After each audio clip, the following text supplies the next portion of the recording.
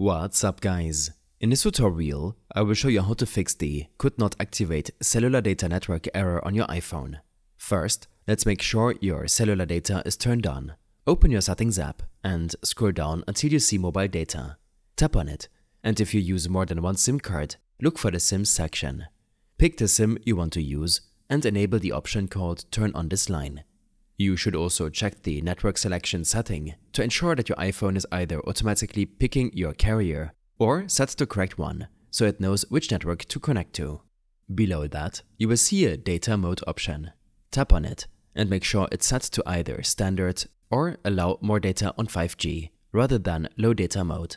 Low data mode can slow your connection and cause problems with network activation. If you are traveling abroad, you might also have to turn on data roaming in this menu so that your iPhone can connect to networks outside your home country. Just be mindful that roaming can cost extra, depending on your mobile plan. If you've made these changes and you still see the error, the next thing you can try is restarting your iPhone.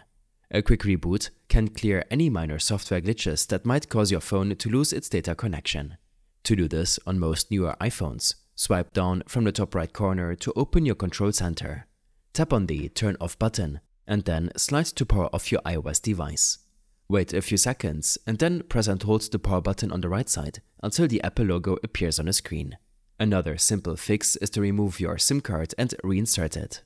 On most iPhones, the SIM tray is on the right side. Use a SIM removal tool or a small paper clip to gently pop out the tray. Take out your SIM card and make sure there's no dust or dirt on it. Slide it back in and push the tray until it's firmly in place. Your iPhone should reconnect to your carrier's network in a few seconds once the SIM is detected. If you've tried all of these steps and you're still experiencing the same problem, it might be best to reset your network settings. Just keep in mind that this will erase all of your stored Wi-Fi passwords and other saved networks, so you'll have to set them up again. Open the Settings app, tap on General, and then scroll down and select Transfer or Reset iPhone. From there, choose Reset, and then tap on Reset Network Settings. Your device will restart, and after it's back on, you can try enabling your mobile data again. I hope this helped you out. Leave a comment if you have any questions, and see you in the next one.